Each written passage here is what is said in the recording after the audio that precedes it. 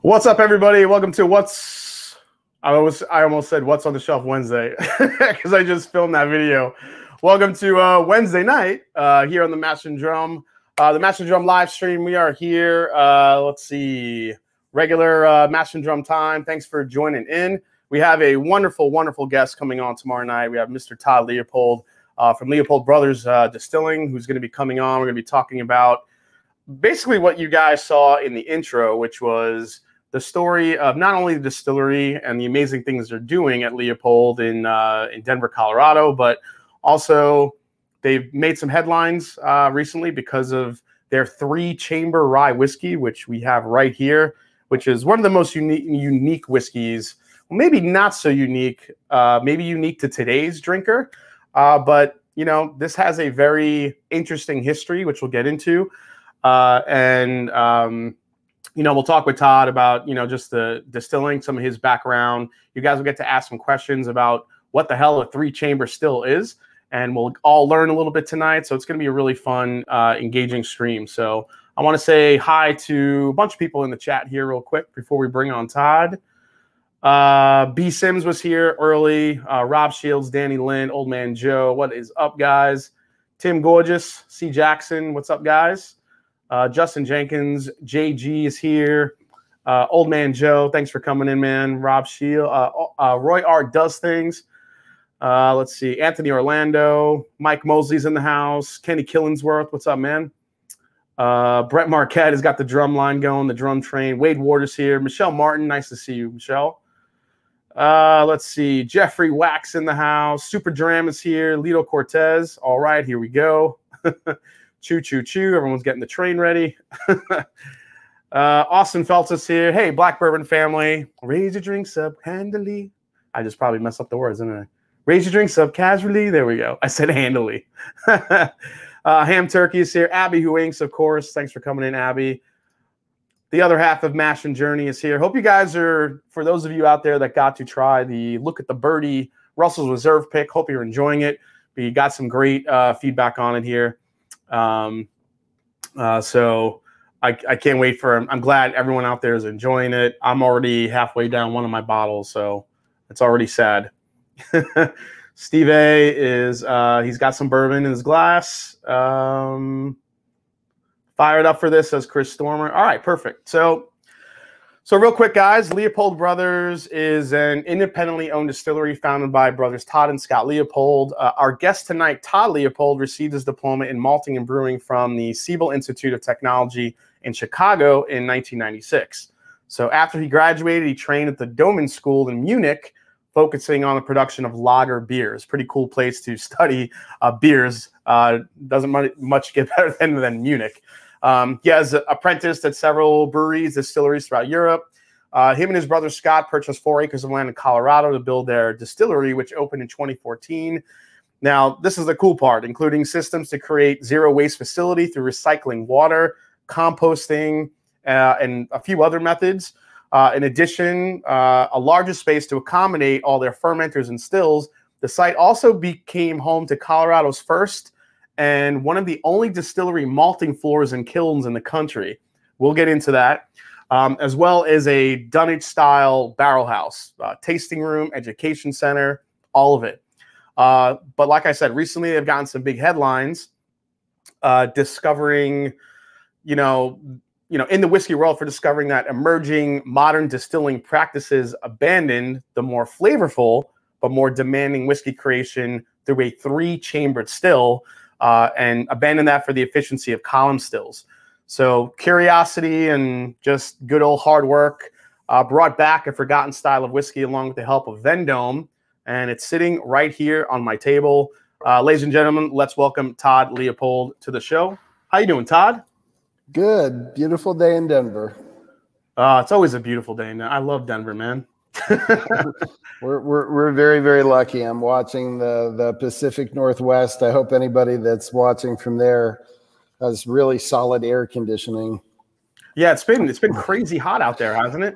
Yeah, one of our maltsters just got back from Seattle, and I think it hit 108 or something like that, which is it never gets that hot in Seattle. So yeah, he was happy to come back here. So what is this in a general? I mean, not to get into this too quickly, but in a general, I guess a normal day or a normal month or even a year in Colorado, aging barrels. You have a dunnage style warehouse. Mm-hmm. I mean, what do you normally get, and then what is this heat you think doing to the whiskey? Well, it's actually not very hot here. Hot here today. Okay, that's good. The dunnage warehouse, it's what you typically see in Scotland, and it connotes that you're using earthen floors, and the reason that we do that out here is it's so dry. And if you think of your barrel as a permeable membrane, right? The amount of water that's above that barrel affects the evaporation rate. So I'm sure you've spoken with or had distillates from Texas and some other places, and for sure. If you don't do anything to mitigate it, you can get evaporation in the double digits percentage per year, 10, 12, 15%.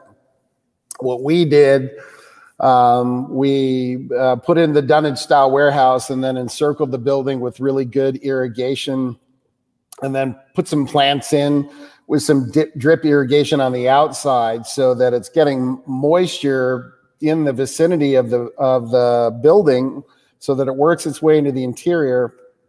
And on average, it's as a result of this, it's between 20 and 30% more relative humidity inside the warehouse than outside. So we did that to make it so that it was more humid, to slow the angel share. And as a result of this and a few other things I'm sure we're going to get into at some point tonight, our evaporation rate is only 4.1% per year, which is what you see in Kentucky. Yeah, that's incredible. Well, I thought it would work well. I'm very surprised that it worked that well. And it's one of those rare occasions where I got a handshake from my brother for doing something right. He's a Stanford educated engineer.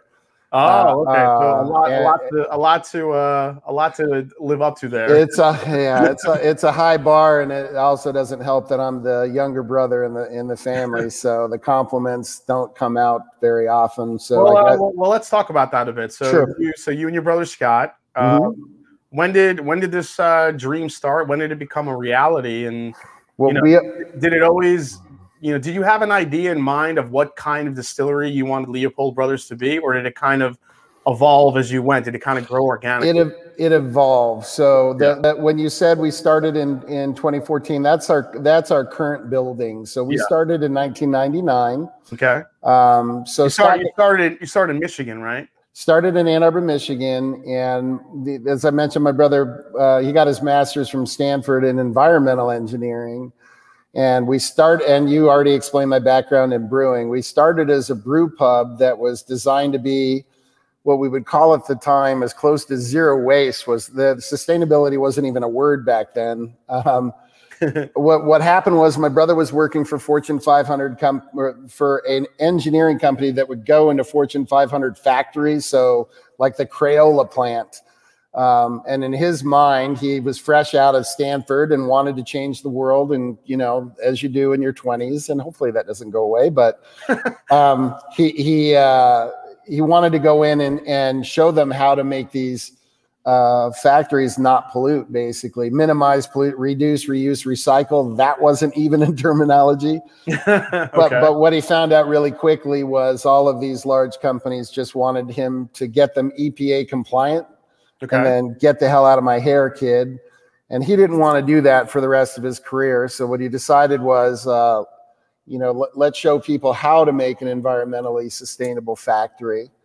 And so that's what we did. And I went off to brewing school in Chicago and then Germany. And, when we had the environmental sustainability section in our business plan, So we're out shopping, trying to get bank loans in 97, 98. And it was that portion was so crazy to a banker at the time that we finally had to take it out, which sounds crazy now, but we're, I'm pointing at my brother. I'm like, he went to Stanford. This isn't we're not some crazy hippies or something. This is actually, we're using less energy. We're using fewer materials. We're using, these weren't things that anybody was thinking about at the time. For sure. Your packaging. So from a sustainability standpoint, think about how much better that bottle of whiskey is versus a 6-pack of beer. It's concentrated alcohol. We need, there's less in the way of shipping. There's less in the way of gas. You can go on and on about whiskey being, or vodka, or pick your spirit. But these were the things that my brother and I were thinking about at the time. How do you make it so that you're water efficient? So for example, it doesn't matter whether we're talking beer, wine, or spirits. For every bottle of whatever it is of booze you produce, you'll have anywhere between 4 and as high as 30 bottles of wastewater. Our plant is a little bit less than 3, which is very, very good. Wow, that's amazing. It's very, very low, and the water usage, particularly out here in Colorado in the West, is very, very important that you be as efficient as possible. But in the 70s and 80s, before people thought about it, it was very common to see breweries with 50 to 60 bottles of wastewater for every bottle of beer produced. Nobody thought anything of it. I remember talking to some fellow brewers in the 90s who said that they would do a chemical clean on a tank. They'd turn on a 3/4-inch pipe to rinse it out and then go take lunch. Because it didn't cost them anything. There was no thought towards, trying to be efficient. So who cares? Yeah. I know when I come back, the tank will be properly rinsed. So what difference does it make? And, obviously things have changed, but one quick story, when we open up our doors, this is Ann Arbor, which is a, very liberal and very, they think that they're very environmentally conscious, I guess is a way to put it. Okay. We lost for a county award for sustainability to a bottled water company. So that's ironic. Well, right. But again, people didn't. Why is that? Why would bottled water be bad? Nobody gave any thought. My brother and I were looking at each other going, excuse me. Do you not never mind. Yeah. Do you guys understand what you're drinking the water out of? Okay. Yeah. Right. So, but things change. So that's how we got our start. We started with German style unfiltered lagers, and our license was such that we were a manufacturer, so we could only sell what we produce. Mm-hmm. And you can imagine how popular unfiltered Schwarzbier and Pilsner and those sorts of beers were in 1999. The only way that we could, so we did okay. We were all right for the first few years, weren't all that busy. We needed to add alcohol because we had this huge place and it was designed for groups of 20, groups of 30. We had big, long German style picnic tables, that you'd see in a beer hall. Absolutely. And when you do that and you have large groups, in 1999, easily half of them didn't really like beer. And so the only way to get around it was to start distilling. So we pulled the distilling license. I went back over to Austria and Germany to train, because I still had some lovely connections from the brewing world, to make eau de vie, so Kirschwasser, pear brandy, apple brandy, that sort of thing. And then came back to Ann Arbor and fired up the still. And we're one of the first, if not the first, distillery pubs in the country. So we made the vodka, the gin, the triple sec, the coffee liqueur. That's how we got our start. So we started distilling in 2001. And then we moved to Colorado to cut to the chase in 2008 and built the current building that we're in 2014. But we were distilling by what Lance Winter and some of the older distillers that have been around for as long as we have. This is our 21st year in business, I guess now. The dark ages where there weren't any cocktail bars. There weren't, the show Mad Men hadn't come out.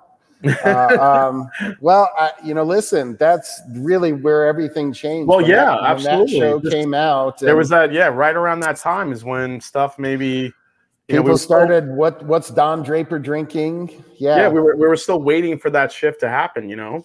That's when so for the first decade, our biggest customers were in San Francisco and London, believe it or not, because those were the only two places that had any kind of serious cocktail programs back then and understood what it was we were trying to do. Then Mad Men came out, and then all of a sudden we were in the right place at the right time, and our sales, explode. Yep, and we built a new building that we're in. We added the floor malting, so both the brewing programs that I had taught malting, and the Siebel Institute, half of the course was in malting. And so as you're talking about malting, I'm going to throw a couple pictures up here from your story, because I don't know if people, I mean, when you think of malting, you know, like good old school. So I don't know if you guys watching have heard of the whiskey Monkey Shoulder, and that's the ailment that guys that were constantly, turning the grains on these malting floors in the old Scotch distilleries were getting. So I would imagine on paper that doesn't seem like a very smart business practice to do floor malting, especially because everyone is just sourcing their grain. Yeah. But like you said, you guys kind of have an extremely definitive goal into making everything, as authentic as possible. Here are some pictures, guys, of the floor grains. There's Todd digging up, pouring some malt there. So we're talking about laying some malt down on a floor, in a cool, dry place, some humidity there, and then you're holding some malt there that's beginning to sprout. Yep. Which is that's the time when you want to stop the process, and that's when you're gonna start actually malting this stuff. That's when you're going to start kilning it. Killing it. I'm sorry, killing it. No, it's okay. So so that's our old malt floor. Oh my God, I haven't seen that picture in a while. So that is about 5,000 pounds, and we expanded over the. Boy, I haven't done that in a while. We had a very large expansion, and we're now putting 20,000 pounds on the floor, and the crew just unloaded the steep tank just a few hours ago, as a matter of fact, and it's a lot more. It's 20,000, and the old man isn't up on the floors like he was back in the day. But you can see where you would get that monkey shoulder. So what I was doing with that shield, it's called a shield, and it's turning the malt over as you throw it through the air. You're in a cooled room that's at about 55 degrees.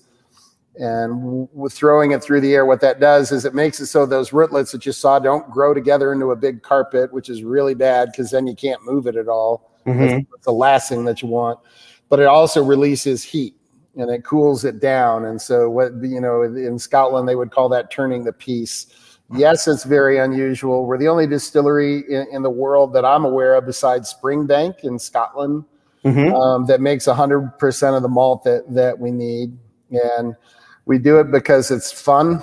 It's so much fun. We take so much pride. Obviously, it's an awful lot of hard work. I mean, you mentioned Springbank. Are distillers like that kind of big influences for you?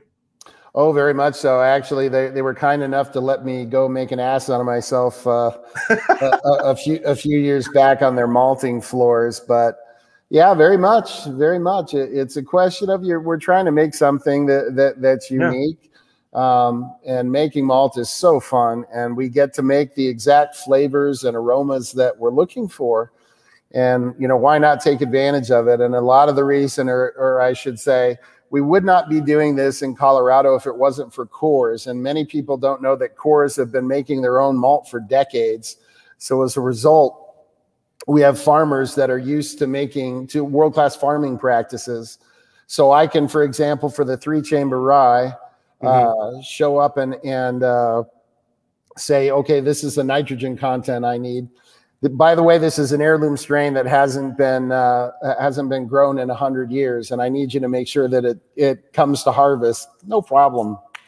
You know, so it's because they're used to working with cores and the tolerances that they have and the sustainability programs that they have at cores, you know, helping the farmers use less water, you know, not use as much in the way of pesticides and other things like that. And plus in Colorado, a lot of people don't understand grain really isn't designed to kind of grow everywhere. It doesn't do very well in more humid environments simply because when you're dealing with moisture in grain, there's all kinds of mycotoxins that you have to worry about, and disease is more of an issue. Here in Colorado, it's so dry all the time. It's really just perfect for growing, whether we're talking about barley or wheat or rye. It's much easier for the farmers to handle it. And they just grow world-class grain for us. And so our job basically is not to screw up the work that the farmers did. Yeah, I think what's an interesting mindset from you guys is the absence of malt in today's mash bills.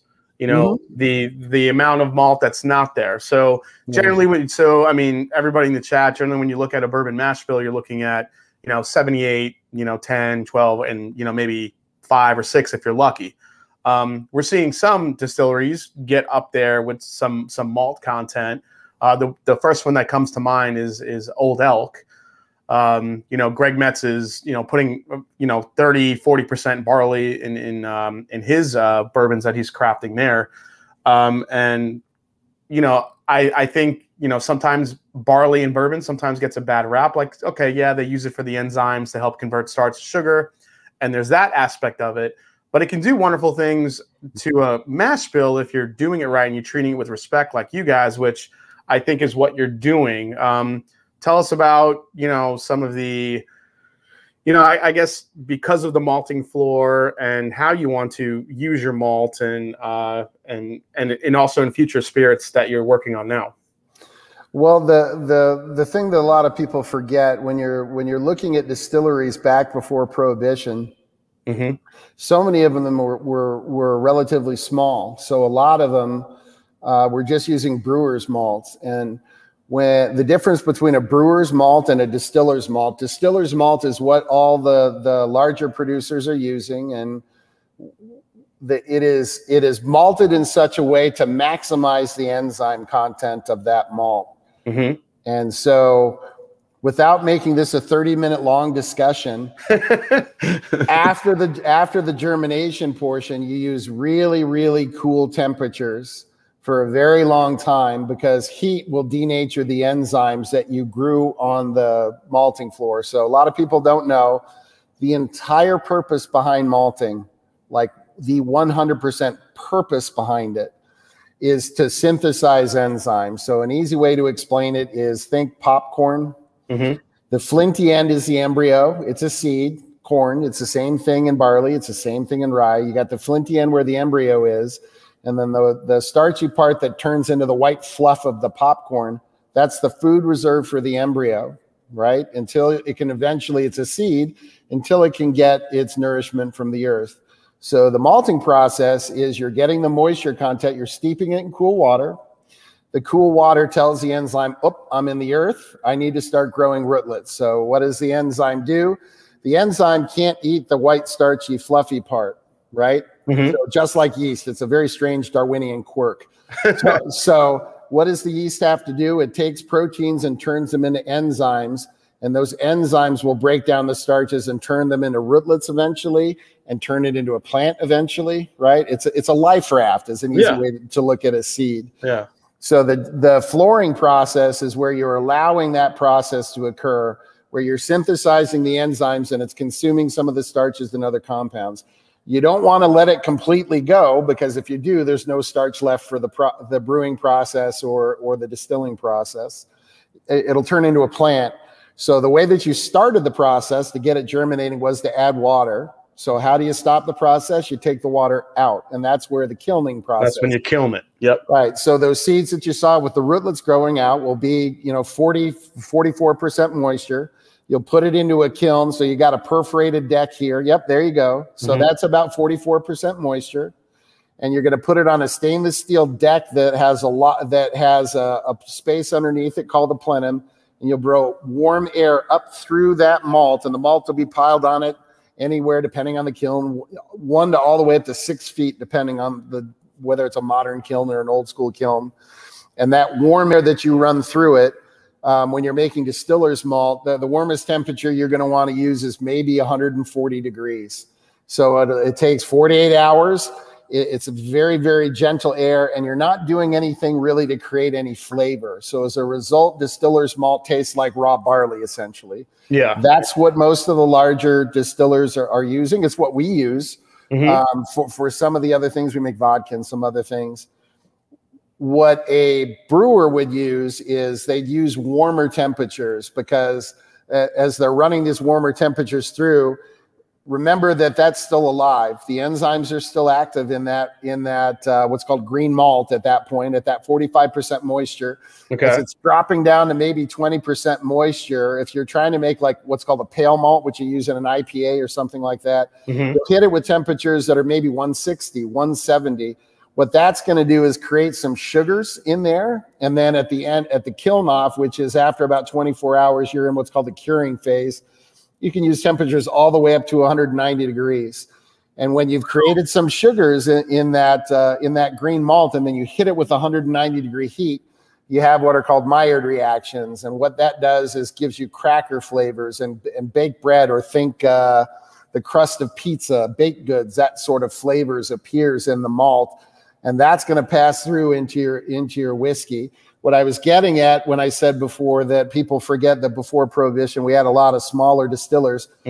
Most of them didn't have access to distiller's malt. So what did they do? They'd call the brewer or the miller down the road, take some brewer's malt and add it into the mash. The problem is that because you use that higher kilning temperature of 190 degrees, you're denaturing enzymes. So distiller's malt, as it's relates to regular brewer's malt, it'll have maybe half the enzyme load. Does that make sense? Oh yeah, for sure. So as a result, you have to move that recipe up to adding 20% malt to it. And when you're adding 20% malt, and you're adding malt that has been kilned to a higher temperature, what's that going to do to the whiskey? It's going to completely change the profile of it, and you're going to get entirely different flavors. And what the whiskey fans are starting to understand, that not everything has to be made the same way that they're making whiskey in Kentucky, and there's other ways to do it. And I want to make sure that I'm perfectly clear with you and your fans. I love Kentucky whiskey. I love these distillers are absolutely my heroes. I'm just explaining there are different ways to make whiskey, and there's nothing wrong with that. And my viewers would tell you in the chat. I mean, I talk about terroir. I talk about the way that other whiskeys are made across the country all the time. I always say that the limestone shelf does not end and die in Kentucky. It goes on. There's good water across the country. There's people doing the right grains. You're a huge example of that. Yeah. So that's a good transition, because you're talking about how they made whiskey back then, using the different types of malts, in comparison to today. Tell us about this, the beginnings of the journey of this. When I watched the video, tell us about the 14th floor readings. So the 14th floor readings is something that I used to post about. So I'm if you haven't figured out, a nerd, and I really enjoy reading about the old processes, and as a brewer, you have access to the Master Brewers Association archives, what goes back a full 100 years. The Siebel Library had documents. They were founded in 1872. So there's all these beautiful old documents. I went to brewing school with Gary Stroh IV, Stroh's beer, up in Detroit. There's all of this, knowledge and old documents from those days. And to me, it's just fascinating, the before some of the smaller brewers showed up in the 80s and 90s, we're kind of moving to homogenized processes for a lot of in a lot of ways for the brewers. And I just got fascinated in the old production methods, and going over to learn in Germany was just eye-opening, because I came right before the beer consumption in the 70s, 80s, and 90s in Germany was through the roof. Mm-hmm. I got to school in 1996, right before the consumption per capita was plummeting because there was nowhere for it to go, really. I mean, it was just a ridiculous amount of beer that they were consuming. Yeah. So I was seeing the very last, very older ways of making beer where open fermenters were being changed out. Literally, while I was in there, changing to the conical fermenters that you see everywhere.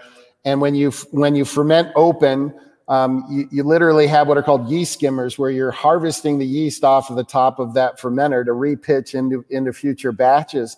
That whole art and method of fermentation was disappearing right before my eyes. So for me, learning about these old things just absolutely fascinated me.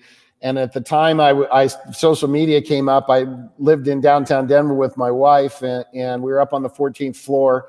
And I would send out what it was I was, reading about some obscure malting technique from the 1800s. And the reason that I did that was my nephews were in school, and I was a bit worried that they were looking at what it was we were doing, and it just looks like a big party. And trying to show them how much work goes into it. And it's that I'm a professional, and you keep up on readings, and you read current MBA technical quarterlies that came out, and make sure you're up to date. Even though I'm a distiller now and not a brewer, it still has things on fermentation and bacteria and all these things. Yeah, they definitely go hand in hand. Yeah, and I mean, what I thought was crazy is when I kind of heard about the 14th floor readings, then we had the Bottle and Bond Act that happened. Mm-hmm. And then you came across it was the Cramden and Tolman papers, mm-hmm. which was, now this was crazy. So they commissioned the IRS, the Internal Revenue Service, to go out to distillers to create, I guess, the blueprint for how people are making whiskey, what they're making, how they're making it, the processes, to try to come up with as we know, Bottle and Bond was, it was mm-hmm. the first law, consumable law that we had, in the United States. So it was, mm-hmm. it was groundbreaking. So after this, let's get the IRS to see if we could come up with a standard plan with how to craft this stuff. And then tell us about like how that went in your studying. Well, part of the stuff that I left out that historian David Wondrich helped fill me in. Mm-hmm. The head of the IRS at the time was the first whiskey nerd. So the head of the IRS, told about his travels. When he would go to Ireland, he would go, and to Scotland, he would go distillery hopping. He was a whiskey nerd. Mm-hmm. And it was just a complete coincidence. And he hated all the counterfeit whiskey production that was happening at the time. Mm-hmm. The Bottle and Bond came out, as I mentioned, but the study that he commissioned the scientists Crampton and Tolman to do, it was a survey of 31 different distilleries. About half of them made rye, half of them made bourbon, and they did a complete breakdown of the production process. So what was the grist recipe? How much corn? How much rye? How much barley? Again, most of them were using 20% malted barley. That was very common. What was the entry proof? And by the way, every single one of those distillers was in at 100 proof or just a hair higher. 100 proof was the American standard before Prohibition. It moved up.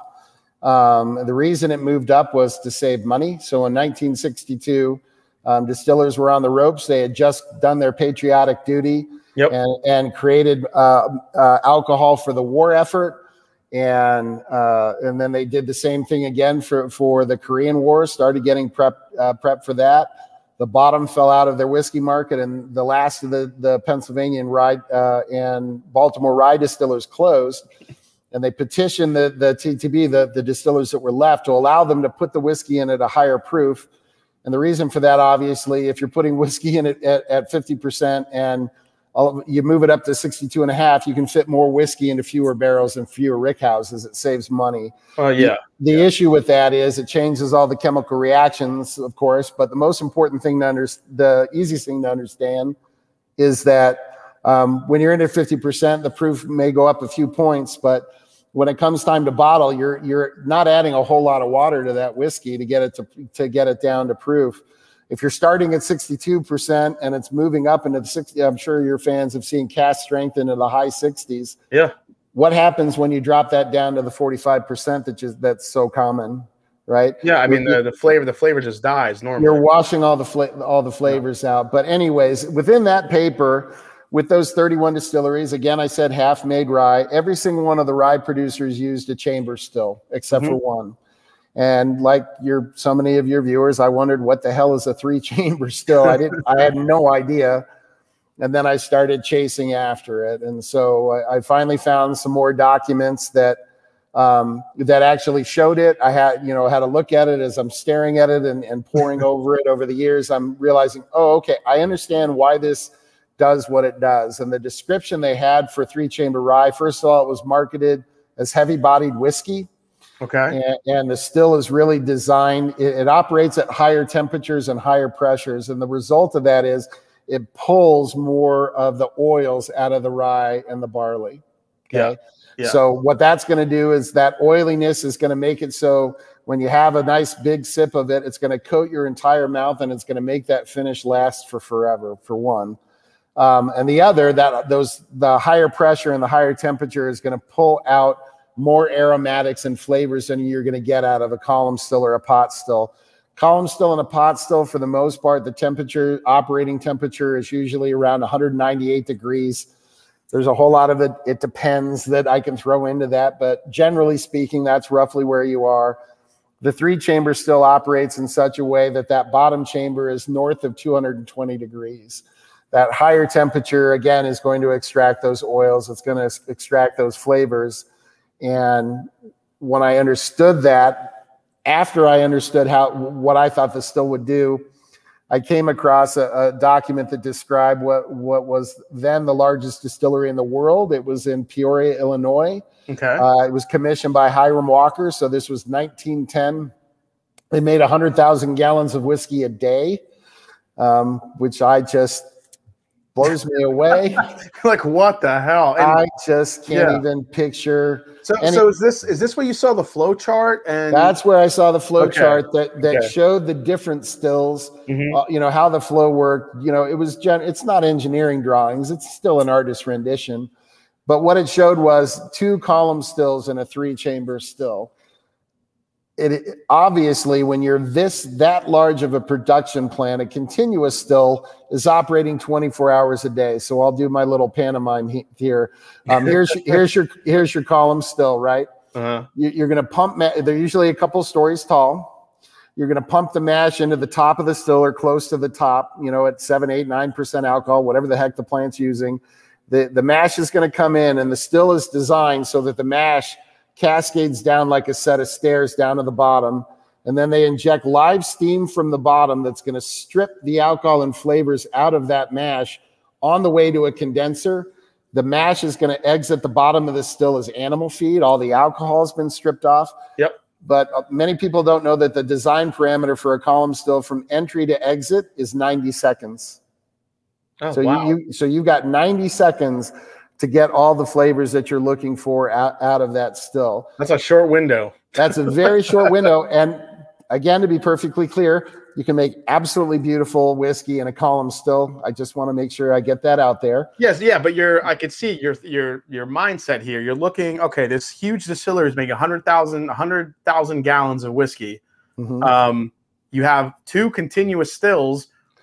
Why do you have this little? Wouldn't you just build another continuous still? That's exactly it. Why do you have this? What is this little 3-chamber thing doing over here? That was my aha moment that I sat down with my brother and showed it to him and said, there is absolutely no way that a company that big is going to put in a 3-chamber still unless the distillate is going to taste so different that there weren't whiskey nerds back. Well, not many anyway.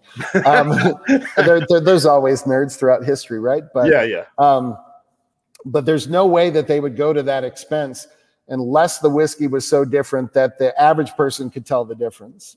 And once I got that, I begged Scott to allow us to go to Vendome and have them put the still together for us. And of course, Vendome builds all the stills for all of the larger distillers, in Kentucky and Tennessee and everywhere else. And so I figured if anybody knew how to do it. It was them. We were already longtime customers. We've already bought several pot stills and a vodka column and some other things from them. So when you went to Vendome and you approached them with this, what did they have an idea of a 3-chamber still, or did they literally have to? So, all right, so they had no experience at all in building. They had none. They went and looked in their archives, and they had also purchased another still manufacturer. So they had a bunch of old drawings. I think they purchased the other one in the 60s or something like that, and I forget the name of it. Okay.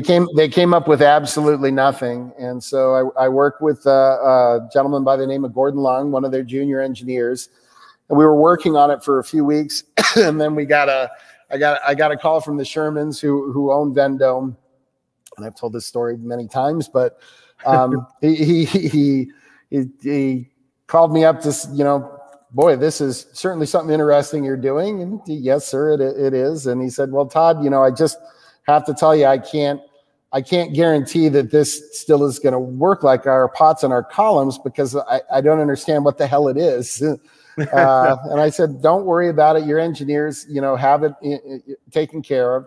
The metallurgy was the biggest part, making sure that it was safe and that it had reinforcements in the proper places, because with that column still that I mentioned, your mash is only on each one of those plates, a few centimeters high. Yep. In a 3-chamber still, it's 4 feet deep a chamber. So there's a lot more mash, a lot more vibration, a lot more stress, higher pressures, all of that stuff. And they did a wonderful job. And I knew what it was I wanted it to do and where it is that excuse me, I wanted to put the pipe work. And even though there were a lot of drawings or descriptions that explained that the 3-chamber stills had doublers. Yeah. I knew that the writers were incorrect, that they're not doublers, that they're actually thumpers, which is has an entirely different effect on the whiskey. So we put a thumper in instead. And it came out just beautifully. And of course, the first thing you do with equipment like this is you run a water brew. You run water through it, just to make sure everything's, sealed and safe and all that kind of stuff. And if you make a mistake, it's water, who cares? And then on a Saturday about 5 years ago, we ran it the very first time. And, of course, I had to tell my brother what the distillate was going to be like long before he cut a check. And it was exactly what I thought. It smelled and tasted like I'd put lavender in the condenser. It was so aromatic, so floral.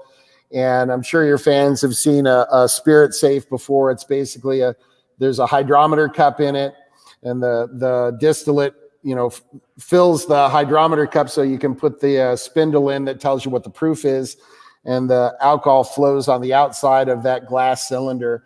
Well, at the top of the glass cylinder, normally it's completely flat across the top because, of course, alcohol is very low surface tension. So when you have alcohol in it, normally it's pretty flat. Well, with the 3-chamber still, it throws a meniscus, even at 70% alcohol, that's going to go up about 2 centimeters. It's pulling so much oil out.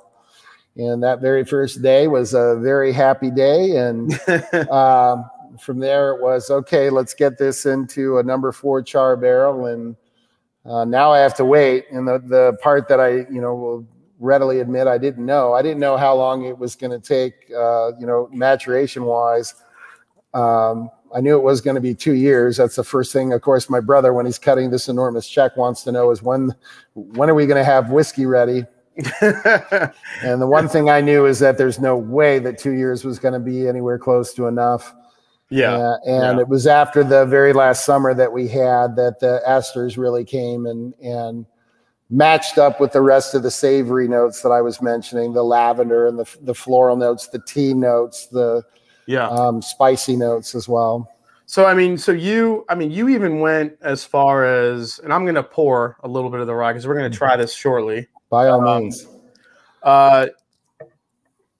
So I dropped a link in the chat, guys, for a YouTube video where it's a video of Todd actually going through exactly how the 3-chamber rye system works. How it starts at the top, it kind of works its way down and keeps going, and at each point it's getting oilier, it's getting more flavorful, and you're getting some more of those flavors and esters that you were talking about. It's a fascinating video.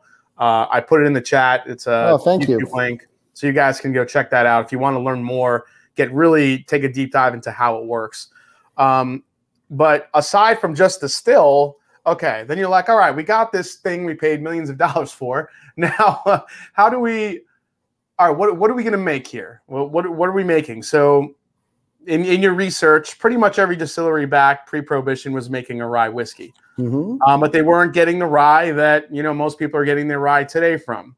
They had rosin rye, and then then they had Abruzzi rye, which is from my homeland in Italy. So, talk a little bit of why you chose to use Abruzzi rye, and so you guys are using a combination here of 80% Abruzzi rye and that 20%, your tried and true floor malt. Right. Kind of go through the reasons for that, and then once we do that, we'll get into the whiskey a little bit. So the 20% floor malt, going back to that Crampton and Tolman paper, that was pretty much the common recipe among the rye producers. They were doing 80-20. That was the most common thing that I saw. We use 20% in everything that we make, whether it's a bourbon or our Maryland style rye, which is a whole another kettle of fish that we'll get into some other day. Yeah, Maryland style. That's a whole nother ball of wax. But it's a lot of people don't know, but that was us that released the first Maryland style rye since Prohibition. Everybody thinks it's odd because it's Colorado, but when we released it, there weren't any distilleries making whiskey in Maryland. So, anyway, so that 20% I was fairly well set on. I like what that brings to a whiskey. I like that it's a little bit different than, as you mentioned, the folks that are doing 3, 5, 7, 10%. I just like that flavor.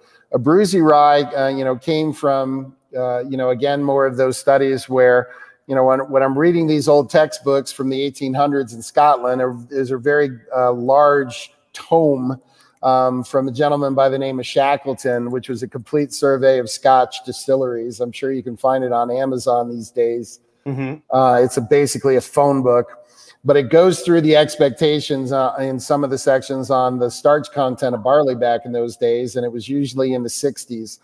These days, right now, with the most modern strain of barleys, you'll see starch content north of 80%, as high as 84 is what I've seen these days. So what you have to understand is the difference between 60% starch and 80% starch. When you're weighing out a mash as a brewer or distiller, and you've got a target alcohol concentration, there are formulas that you have where you understand that starch is the same thing as sugar because you're going to convert it in the mash tun with the enzymes. And if you've got something that is at 60% starch versus 80% starch, you're weighing out how many pounds of starch you're looking for to get, say, a 5% alcohol mash. You have to add, of the 62% starch, which is what the Abruzzi rye is at, I have to add 30% more of it. Why? Because it doesn't have that much starch in it and or sugar. So if I want 5% alcohol, I have to add more of this. So understand what that means. We have literally been breeding the flavor out of our grains for the last 120 years, basically, where we're looking for more and more starch. And the problem with that more and more starch is starch doesn't have any flavor at all. So having more starch is great if you want to make more alcohol, but if you're trying to make something that has more flavor, this is counterproductive. So for us, when we're looking at these older varieties of grains, I'm trying to find samples from seed banks. And with the Abruzzi rye, it came back at 62%. So first of all, I'm like, okay, that's what I want to see, that very low yield, because now I know I have to add more of it. The rye is going to have more flavor. It's going to have more oil. And if it's 62% starch instead of 82%, what does that mean? That means that you got that 20% of gap. What is there? and in the case of the Abruzzi rye, it's more compounds like linalool, smells and tastes like lavender or elderflowers. It's where the floral notes come in when you're talking about a bourbon that has rye in it, or when you're talking about a rye whiskey. And it has another chemical compound in it called ferulic acid. And we're already nerding out, so we may as well go the whole way, right? So yeah, keep going, man. So for what ferulic acid, so I made Hefeweizen, German style Hefeweizen for 15 years. You are taught in German brewing school that the way that you control the amount of that clove flavor, that 4-vinyl guaiacol is the chemical compound. The way that you adjust the level, the balance between the clove and the banana is by how much ferulic acid you get in the mash. Ferulic acid is found in wheat, it's found in rye, and most barley varieties don't have it. I'll get back to that later. Interesting. But the way that you control it is two ways. One, you can find varieties of wheat or rye that have more of it, and you can also change your mashing procedure to break it up. And so there's free ferulic acid and there's bound ferulic acid. So is that kind of the reason why you see like distilleries like Barton and even Old Forester get that banana note? No, that's isoamyl acetate, and that's a different conversation. Okay.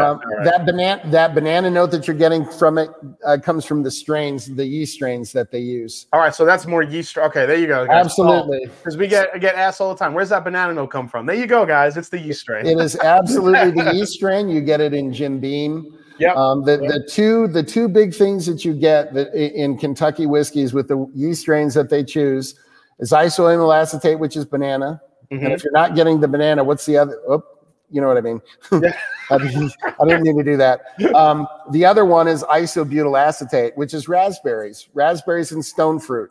So think Buffalo Trace and the other ones, where all of their whiskeys have that big.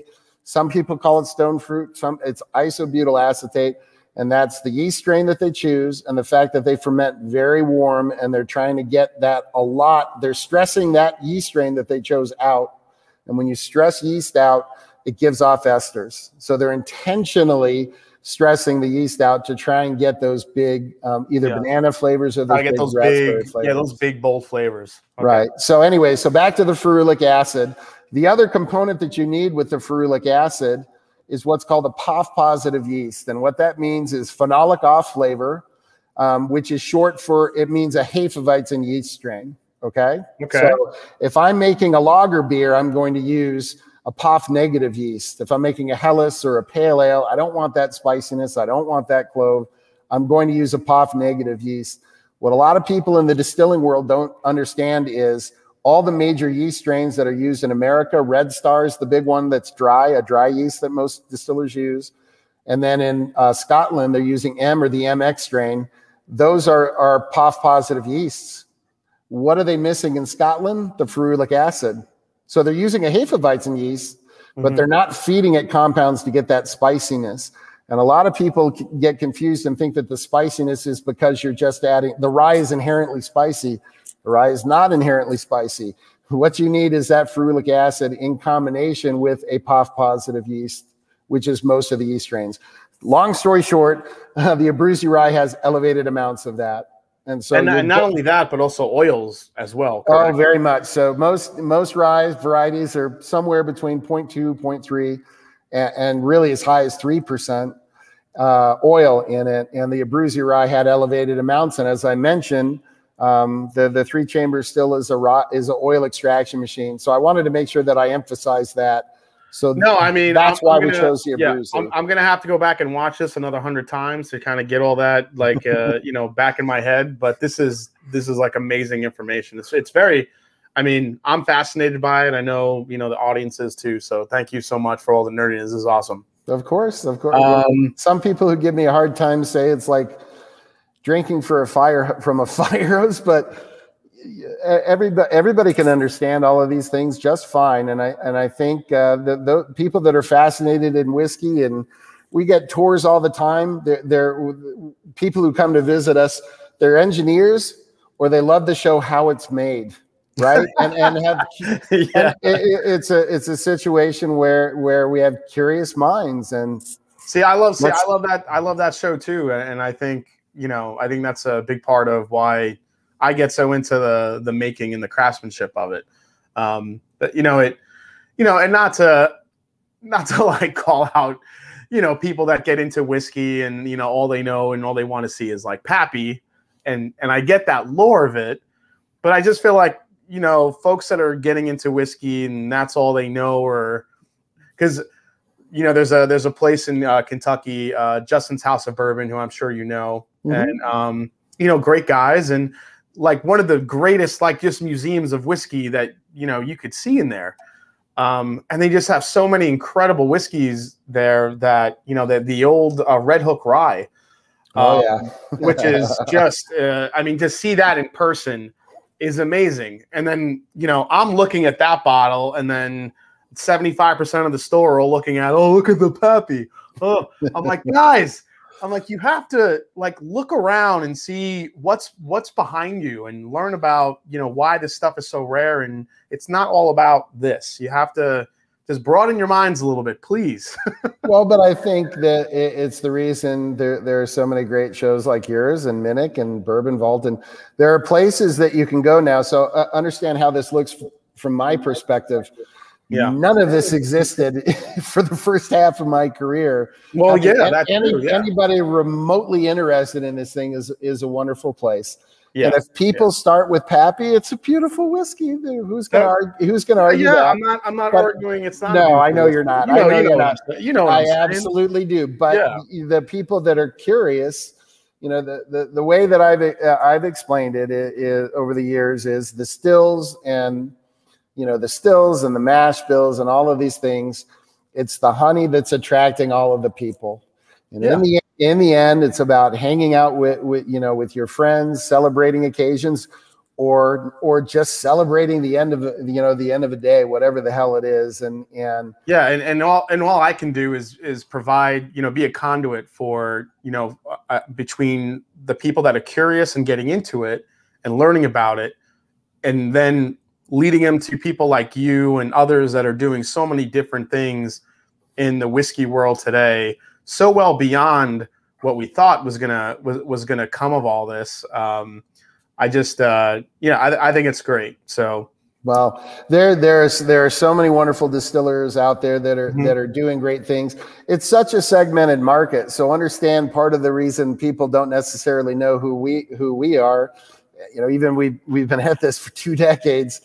We're a little bit better known currently for our liqueurs. We make an absinthe. We make several wonderful gins that we sell around the world. Yeah, you make gins. You make. You guys are making brandies too, correct? A little bit of everything. A little bit of everything. Yeah. But think about how the liquor store is set up. Yeah, these different tribes don't mingle, right? It's very true. Whereas with beer, if you like beer, it's all in one section. It may be organized by local beer and international beer or whatever. But if you're going in to get your bottle of Leopold's gin, you have no idea that we made a 3-chamber rye, because you go in and get your gin and you get out of Dodge, right? So liquor is a different animal than beer. And I think as people get more familiar with craft distilling, not that I think you're well beyond craft now. I don't really think there's anything such as a craft distiller. Just everybody makes things differently and uses. I love hearing that. I do not like the word, because more than anything, it's an insult to the people at Wild Turkey and Buffalo Trace and Beam and all of those places making wonderful whiskeys. And if what they're doing isn't craft, I don't know what the hell it is anyone thinks we're doing. I totally agree with you. It's not there's no such thing as craft distilleries anymore. Everyone's using what they have to offer. They're just doing things differently, and all of you guys push each other's envelopes, and which is the great thing. So we've had several of the larger distillers have come out to see us, and it's a smaller community than I think some people realize, and it's nice to be another bloke on the rope pulling. I've said that. I've tried to tell that to people too. Like you think some of these big heritage distillers, they're all kind of against each other. These guys have been doing it for years and years and years, and they talk and they share ideas and they help each other, and that's what it's about. They made whiskey when whiskey wasn't cool. Yep. They did everything they could to keep the lights on. They were making rye one day a year. That's a pretty well-known story. At Wild Turkey.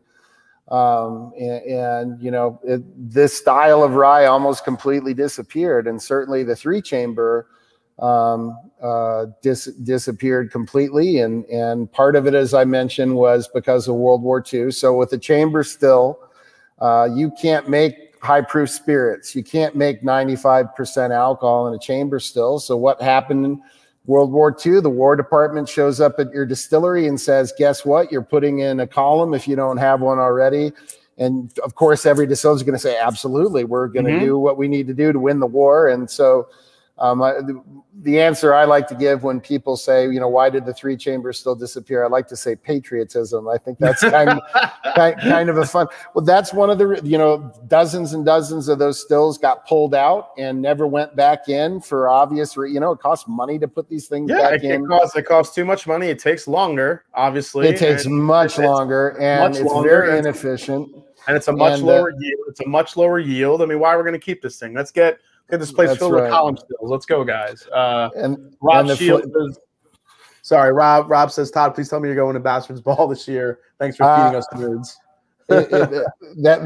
I'm assuming that's the event in Austin. Are we thinking about the same thing? Yes.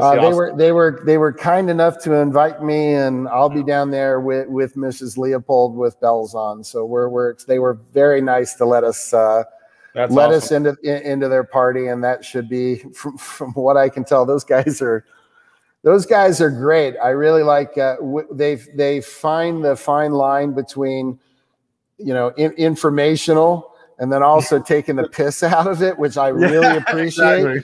But you know, it's a fine line. You want to enjoy this without sucking all the fun. It's whiskey, you know. Let's not beat this to death. It's important that I understand how all of these different processes work, and I think it's lovely that people are curious.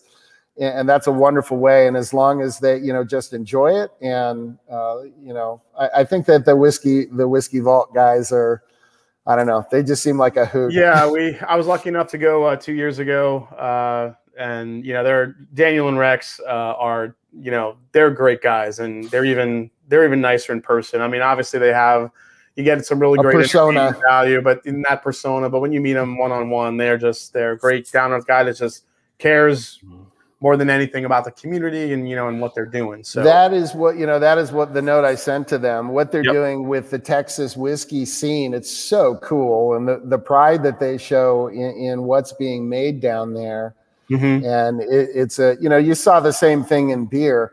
It wasn't just one brewery, right? It's all of these breweries together. And we're all very much in a raising the tide, right? And you know, I said years ago when people would say there's more, you know, distillers coming on, does that bother you? And I said, absolutely not. We know that we're going to be in good shape when you go to a Colorado liquor store and there's a Colorado section.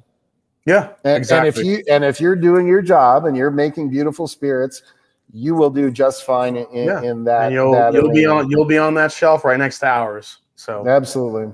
So, all right, so let's try this. So here we go, guys. Leopold Brothers, 3-chamber rye, 80% Abruzzi rye, 20% Leopold floor malt, distilled in the 3-chamber still. Entry proof. I don't think we mentioned this. Entry proof of 100. Yep. So again, that's the lowest in the biz, isn't it? It is, and it has been for years. We started doing that an awful. Oh, nice job! You actually got it focused. Yep. 100 proof was the American standard. That's what they did, and you know, so we've been doing it for the word go. And the really fascinating thing about our dunnage warehouse is the proof doesn't change. So what you are drinking is unfiltered cask strength. And it's bottled in bond, so we're looking at a 4-year-old rye whiskey here as well. That's 4.5 years old. Yep. 4.5. Yep. So I tried this last night for the first time after watching the short documentary on YouTube. And the thing that most stuck out to me is how floral you were saying. And the first thing that punched me in the face was lavender, hands down. Yeah. I mean, lavender. I get a ton of honey on this. Yeah, honey's a very common. Yeah. Yeah, a lot. I mean, it's like Honey Nut Cheerios all day long. Yeah, the lavender is there. There is a nice little hint of spice. I think you get. There's kind of like this. I think the toast from that Abruzzi rye too, like honey and toast, is really nice. There's also so something different I'm getting now that I didn't get yesterday was more of a dark fruit characteristic. Yep. I think is really interesting. There's a little bit more of a like a dark berry note going on. I've heard dark. I've heard blackberry. I've heard a lot of people say blueberry. I've gotten a lot of people that are saying peaches. At some point in the next few weeks, we're going to send it out and get a full profile of all the esters. I get all of those things. There's a lot going on in this class. It's all over the place. Yep. It is not a 1 or 2 note whiskey. That is for certain. But this is what I'm talking about. The still is designed to pull aromas out, and the aromas are the top notes are much more delicate. In a way that I like to describe this, and I think your fans are interested enough that they'll go have a look. Look up lavender oil distillation on YouTube, and what you will see is it's a copper pot still, just like you'd see, really anywhere else. And what they do is they pack the flowers, completely pack the interior of the still with lavender all the way up to the top. They take the head of the still and they put it on and connect it to a condenser. And what they use is steam. They pump live steam, and that steam, again at an elevated temperature and waters the carrier, is going to pull the lavender oil and those aromas out, and it'll condense and come out the other side. This is going to give an unbelievably fragrant oil. The problem with this method is it oxidizes relatively quickly. So those beautiful top notes in lavender oil or rose oil, I'm sure some of your fans have come across this stuff, neroli, which is orange oil. It's very, very unbelievably aromatic, but it's unstable. So the 3-chamber still acts, that bottom chamber acts like it's a lavender oil still. The still above, the chamber above it is acting like half alcohol and half of a lavender still. Okay. And then that top chamber is acting like an alcohol still. And because the steam enters from the bottom, it's taking all these 3 distinctively different distillates and different styles of distilling and putting it together in one stream and condensing it. So as a result, you're getting notes. If you have a chance to splash some water in that, and I wouldn't advise doing it now, leave the room for 10 minutes. Yeah. If you come back, it's going to, you're going to be able to smell it in the entire room, because those top notes are in there and they're stabilized by the alcohol, if that makes sense. It also doubles as an air freshener, folks. That's right. That's right. That's right. So, it's really interesting on the front of the palate. And when we talk about, when you were talking about the oiliness and the oil, that it's basically the 3-chamber still also acts as an oil extractor. And how it works. This is hands down, and I'm not bullshitting anyone, right? This is the oiliest whiskey I've ever had. Yeah. I mean, this thing literally just sits on your tongue, and I don't know if the camera will be able to pick this up. Oh, it gets a nice meniscus. We'll see. See the drips there on the side? They're not moving. Yeah. I mean, they're barely moving. Right there on the top there, I mean, they are barely dripping down. It is so oily and so rich.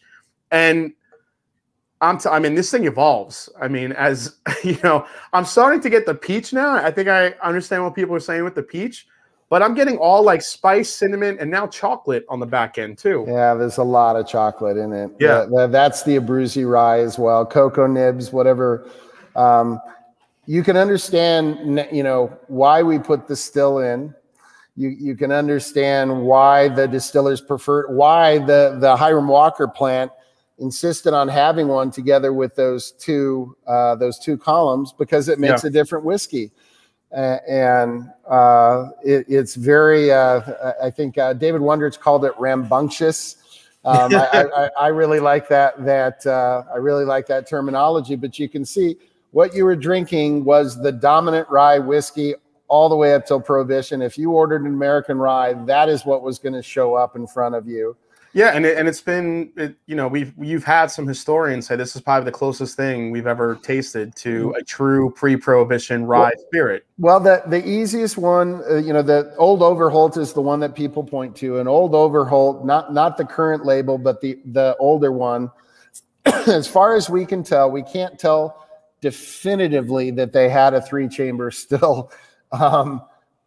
Based upon, tasting it, and so it was kind of a, deductive reasoning where if you were using pot stills back in those days, you almost always advertised that it was copper pot distilled. The fact that they did not do that kind of lets you know. But Old Overholt was owned by Mellon of Carnegie Mellon. Everybody knows Carnegie Mellon University, and they had an auction of a cachet that they found in one of his mansions. So he owned the distillery for a bit. He was a U.S. treasurer during Prohibition. So you can imagine whose distillery stayed open during Prohibition. What a coincidence, right? But David Wondrich and Tony Sachs and some of the other spirits writers that are out there got a hold of some of that cachet from 1910 and did side-by-sides, and they were just Tony Sachs said, "Thank you. Now I don't have to blow $3,000 to get a to get a pre 200 milliliter sample of. Now I can buy it off of the shelves." The one thing I want to clarify is we weren't trying to match Old Overholt or match those old whiskeys. We were trying to make a different whiskey that we knew would be delicious. That's what was important. We weren't trying to be old timey. We weren't trying to replicate it. We're not doing. Some of the people think like, well, should they use a boy? I don't know that we should be trying to copy, what you could have back in the 1800s to make that's not our goal. Our goal was to make the most delicious whiskey possible. And it doesn't surprise me that it tastes like, those older whiskeys, because of course we're using the same tools to distill. We're using the grains that were available back then, and we're using a mash bill that was very common then. So it doesn't surprise me that happened, but that was certainly a very fun day.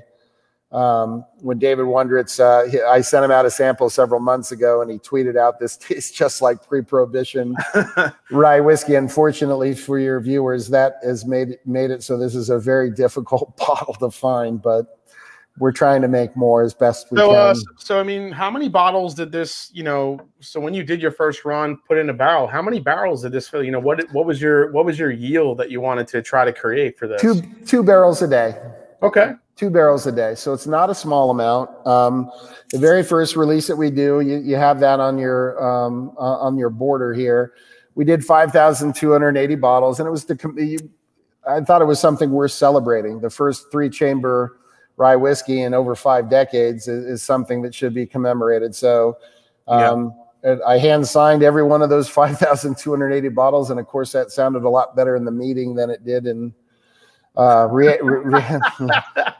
But of course I kept telling the crew, we've hand numbered our batches from day one. And it used to always be me because, it was myself and one other guy running the plant for the first 10 years. So, but anyway, but after after this first round goes out, we'll come out with our full release, and we'll see how it does. So some quick questions here in the chat before I let you go. So from Donald Rance, he's up in Canada. Have you ever considered using Bracetto rye? A lot of rye producers here in Canada have had a lot of success making killer ryes. Is it a desired profile thing? It's a little bit of everything, and it depends on who you're talking to. Some of it is yield. Some of it they want to make sure it's disease free. So a lot of distillers aren't buying the rye or wheat, for example, from a commercial warehouse. They're buying it direct from a farmer. And if you're buying direct from a farmer, that better be disease free. You better not have any of those issues. So that's part of it. For the most part, understand, going back to what I'm saying, if it's a modern variety, it's about 2 things for the grower. Yield in the field. So in other words, how many pounds of this rye do you get per acre? And then on the distilling side, they've been pushing up more and more of that starch. So most of the modern varieties, for me and for what I'm trying to do, isn't something I'm interested in. That said, you can absolutely make beautiful ryes with the beautiful Canadian rye. Of course, I mean, that's what they're known for, obviously. You can make world-class whiskey with that rye variety. We're just choosing something different. That's all. So not only this question, but this was a question I had. Are you making rum using the 3-chamber still, or Good what? God, Do you have any plans to make any other types of spirits, or or is this strictly for the rye? What's kind of the future plans for the 3-chamber? We've been making an awful lot of rye whiskey in it. We've put malted whiskey in. Of course, we make our own malt, so it seems kind of silly not to run it through the chamber still. Oh yeah, hell yeah, for sure. There's absolutely no chance in hell I will ever put molasses into the 3-chamber still. And let me tell you, let me explain why. So we've made rum before. We made it when we were up in Michigan. Molasses, in case you didn't know, is and I'm trying to explain the chemical part of it. It's the garbage left over from sugar. So understand what that means. When you take that molasses and you put it in a still, it has all kinds of crazy salts and gunk. And if I run that rum through that 3-chamber still, I'm not going to do it because I'm too old, but one of the crew is going to have to go in there and scrub the living hell out of the still to get all of the gunk that comes out of molasses. So either in my opinion, you have to use a dedicated still to put molasses into it. Yeah. And for rum, we made a rum that was very well received, and there's a really well-known tiki bar called Smuggler's Cove, and Martin Cate is the gentleman who owns that place, and he loved the rye that I made all those years ago in Michigan. And he's like, every time I talk to him, he's like, Todd, when are you gonna make that rum again? And I'm like, well, Martin, I made 2 barrels of it. How many bottles do you have of it? And he said, well, I still have 3. And I'm like, Martin, I made that over a decade ago. So does that kind of explain the problem here? Yeah, I think that explains where the rum is on your order of distilling things right now. We are the rum distillers in the Caribbean they're cane farmers. Mm-hmm. You cannot compete with them. They can make a world-class rum, absolutely beautiful world-class rum, mm-hmm. on the shelf for $20. I cannot do that. So tell us a little bit about your bourbon. Your bourbon is something that I haven't tried, but what are you guys using as essentially in your mash for your bourbon? And can you tell us, for those of us outside of Colorado, where we could find your products? That's a tougher conversation, I think. Is that a tougher question? Well, for the whiskeys in particular, I think it is a little bit. So the bourbon, a few of the things that we do different with the bourbon, and I didn't really touch on this because it gets people confused in terms of the 3-chamber. We ferment very, very cold. Okay. So I kind of touched on this a little bit, that the general way to make the American whiskey method to make American bourbons and rye, generally speaking, is they'd like to make a higher alcohol mash. Mm-hmm. So these days that means somewhere between 8 and 12, and I've even heard 14% alcohol. The older way of doing things is at a much lower alcohol concentration, which is what we do, which is what Springbank does. Springbank does 6.5%. We make ours at 5.5%. The reason I do that, there's a Bavarian brewing adage that I learned over in Germany, and it's that for young brewers, that your customers should not be able to tell how strong your beer is until they try and get up from the table. Okay. And so, yeah, everybody, it always gets a chuckle. So what they mean is use colder temperatures. Don't try and give them a whole lot to eat. Make sure there's plenty of nitrogen. Make sure there's plenty of zinc. It's a nice, happy fermentation. Instead of making it ferment for 7 days, allow a nice slower fermentation for 30 days. And if you do that, it doesn't stress out the yeast. If you don't stress out the yeast, you don't create esters. And the biggest ester of all is ethyl acetate. Mm-hmm. So bourbon and whiskey fans will know that as heat or booziness or hot or whatever descriptor they want to use. The reason that so many American whiskeys taste like this, and Charles Cowdery, the whiskey historian, is really great with this.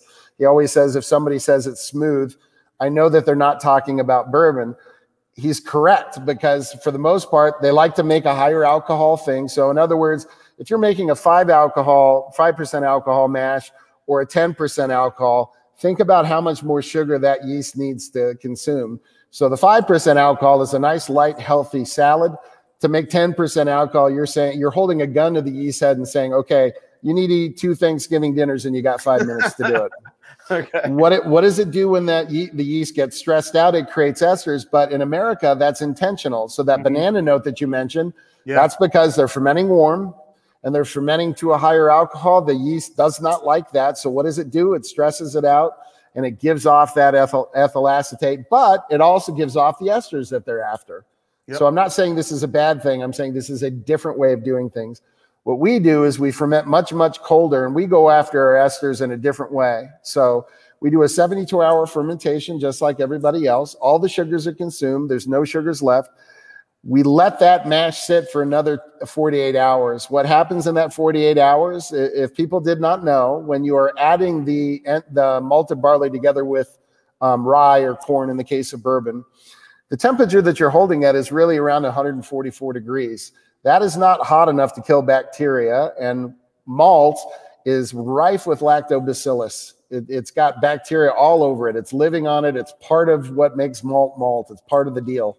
Yeah. So after the yeast is consumed, if you just let it sit and the lactobacillus is no longer competing with yeast for food, the yeast has stopped fermenting and is flocculating to the bottom of that fermenter. Now the lactobacillus can start to go to work and consume the compounds that the yeast can't. So things like dextrins or lignocellulose, things like that are floating in that mash. And the lactic acid bacteria consumes it. It gives off lactic acid and it gives off acetic acid. And there's a very simple process that occurs inside of a whiskey barrel. So you've got your whiskey barrel, you've got alcohol in it. It needs to have alcohol for this to happen. And you got organic acids floating in that solution. Over time, oxygen works its way into the barrel, combines with those organic acids to create esters. So that's why if you're tasting whiskeys, your fans have tasted the same mash bill from the same distillery that's 4 years old versus 8. Generally, the 8-year-old one has a lot more of that fruit in it.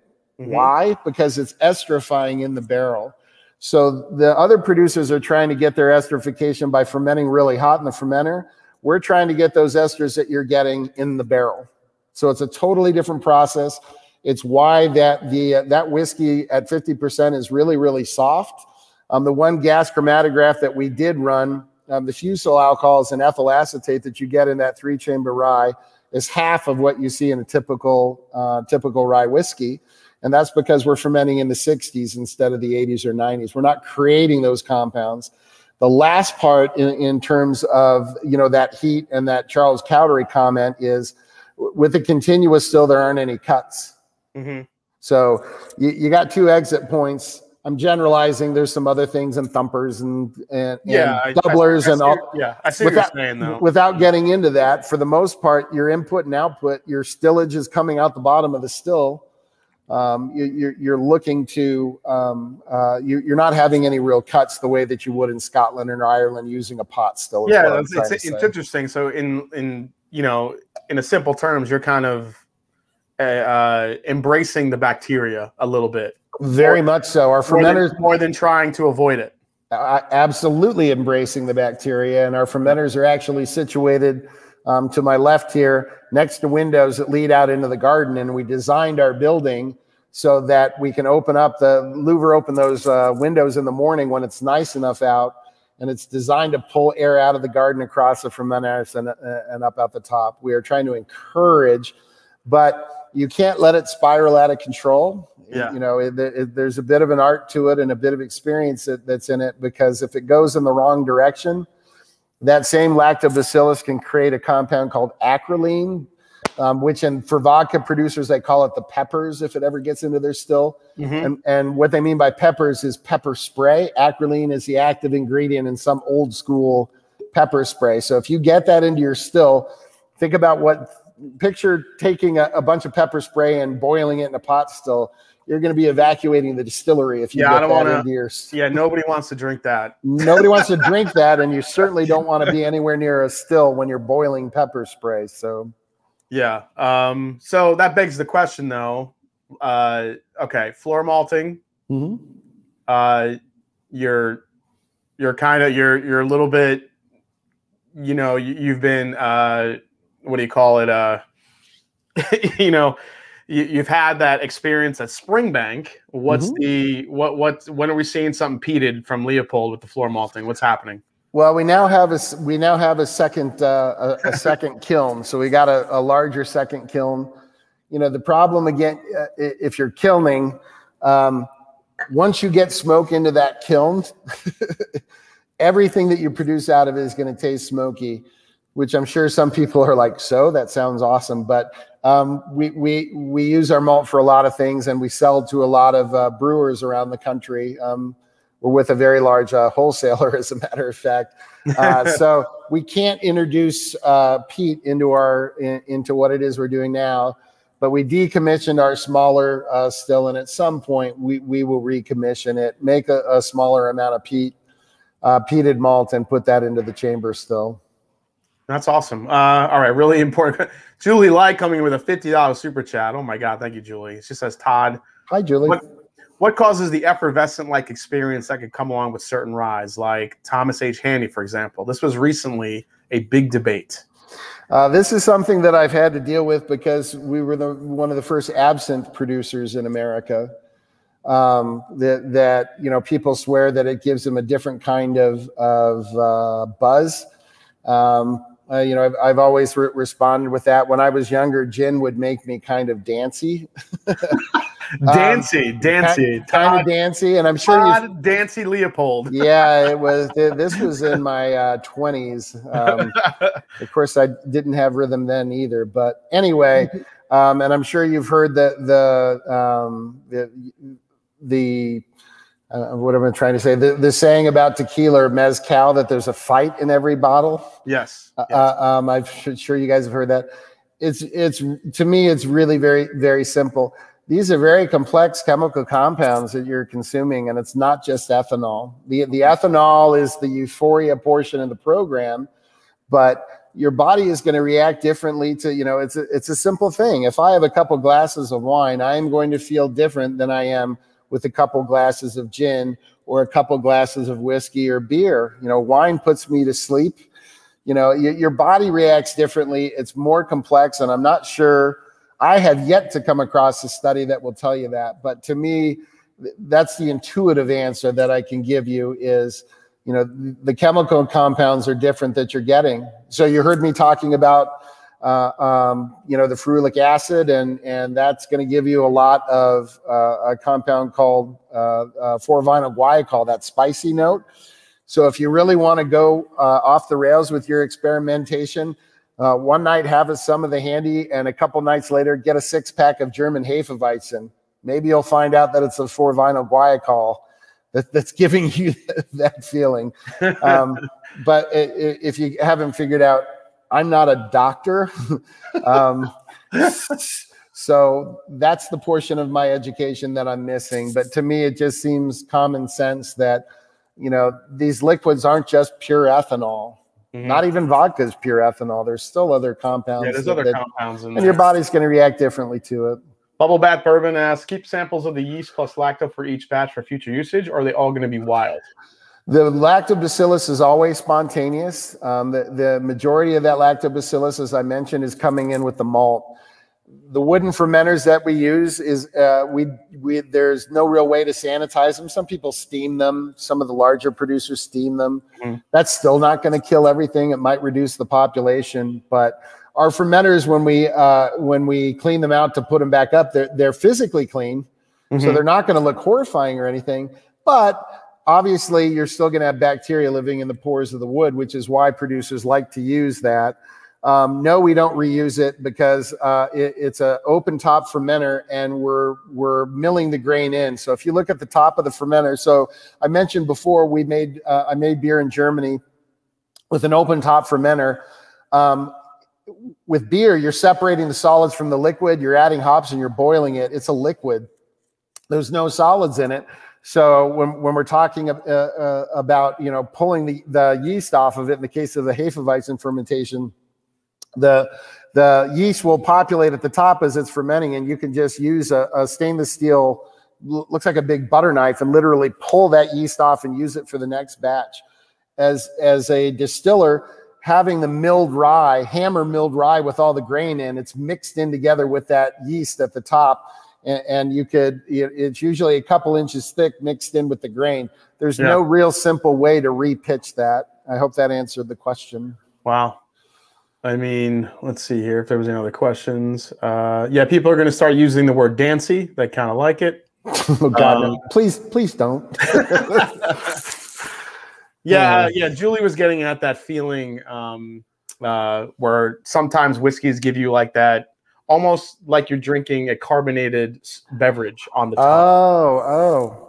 I have to be honest, I've never heard that descriptor before. Yeah. I've never heard somebody explain it that way. Yeah, there's certain, it's almost like or you get some, like almost like a Pop Rocks feeling, on your tongue a little bit. And it's hard to try to figure out, like, man, where the hell is that coming from? It's either, Well, I really can't give you an answer. I mean, the oil content of corn, if it's not obvious, is substantially higher than rye. Yeah. And I'm trying to think what it is that could coat your tongue that could give you that sensation. Mm-hmm. I'm at a bit of a loss here. I apologize. I don't have an answer for that. All right, Julie, the mystery continues. Sorry, sweetie. Sorry about that. Cameron says, question for Todd, using heirloom malt, how does the diastatic power differ to newer maltings? The heirloom barleys that you have, the diastatic power that you have is owing to the building block to make enzymes are proteins. So if you can find, and you could absolutely find in the 1800s, malt with protein, north of 14%. If you're making a brewer's malt, a pale malt, a Pilsner malt to make a beer, generally speaking, and it's 100% malt, I want to make sure I clarify that. Yeah. You're usually looking around 10 or 11% for the barley. When there is no distinction between being able to get access to that higher protein in the 1800s versus today. The issue that I was getting at is the brewers had the stuff with the lower diastatic power on hand because they were making beer with it. So if you didn't have a maltster that was making that higher diastatic power malt, that's what I was getting at, that it was much more common. I'll just use the malt from down the road. This is much easier than having to go to a much larger malt house that's making distiller's malt that has that higher diastatic power. So there's really no difference. So in other words, I could find the range of protein in the 1800s in barley and in the 2021s where you'll see a range of 10 all the way up to 15% protein.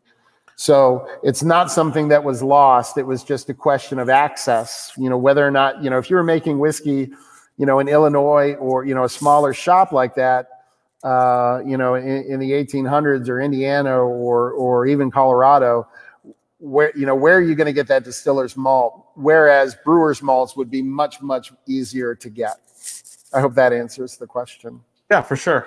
I think, everyone's palate's different. I think tonight, in my opinion, has been probably one of, if not the most informative that we've had. I really want to thank you, Todd, for taking a deep dive with us into not only, what you're doing at Leopold Brothers, not only what you're doing, just in making your whiskeys and how you're making it and the science behind it, but, sharing this incredible bottle with me. I can't thank you enough. I don't know if I'd ever been able to get a chance to taste this, and I'm glad I did, because it really is one of, if not the most unique thing I've tried, just in terms of experience, flavors, the way it kind of goes from floral to fruity and chocolatey at the same time, and how oily it is. I will, if I ever have a chance to get a bottle of that stuff, and if any of you guys watching have a chance to get one, it's absolutely worth the money and the time, because it is something special and extremely unique that you're not going to find on any shelf anywhere. So, Todd, I want to thank you for coming on tonight. And my pleasure. Thank you very much for having me, and thank you for all the great questions. They were really good questions. And I'm sorry I couldn't answer one. I feel bad. It's okay. We'll just keep exploring that one. It's one of those things. But yeah, I'm absolutely super excited, and hopefully when I get out to Denver, Colorado next time, you guys might be my first stop. Well, we are certainly here, and there's a lot of very wonderful distilleries in Colorado to visit besides us. So don't forget about them. And thanks to everybody for taking the time to watch tonight. All right, guys. Well, thanks for hanging out tonight, watching this episode of the Mash and Drum here on Wednesday night with Todd Leopold. And what can I say, Todd? Thanks again. As I always say, it's not about the whiskey, it's the people you share it with. Amen. So cheers to you. Cheers to the chat. We'll see you guys next week right here on the Mash and Drum. Take care, everybody. Right on. Cheers.